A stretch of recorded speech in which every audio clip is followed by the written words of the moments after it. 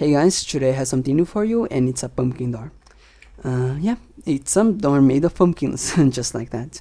But to open it, it's pretty simple. Just have to click this button over here, and it's going to break the door so you can go through it. But what is actually fun about it is the other button, because when you click it, it's going to place 2 new pumpkins and close the door.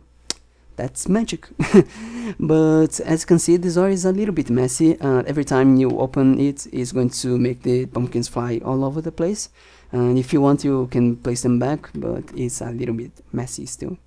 And of course, you can still open and close it from the both sides.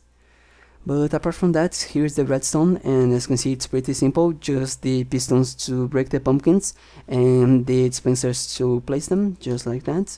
But what makes it work is the snow blocks right here, because the dispensers are only going to try to place a pumpkin if they think they are going to make a golem, and these blocks over here are tricking the dispenser into thinking they are going to make golems, but because of this configuration is not going to make any. So the pumpkins are going to be placed, but nothing is going to happen to them. So we can make a door out of it, why not? But one problem we have with that is the limited space with the dispensers, because this door is not going to last forever. If you want, you can place some hoppers over here with more storage, and even a chest with a lot more storage if you want to. But what I decided to do is another system, which is a lot more fancy than the other one. You can already notice it doesn't have the buttons to press. It just has a pressure plate, so you can walk through the door just like that. And it's also going to replace the pumpkins, so you don't have to do anything. Now this door is also going to try to get as many pumpkins as it can. So let me just show the redstone. It has some minecart hoppers over here trying to get as many pumpkins as as many pumpkins as it can. But sometimes the pumpkins fly into another dimension, I don't know, but they still manage to escape.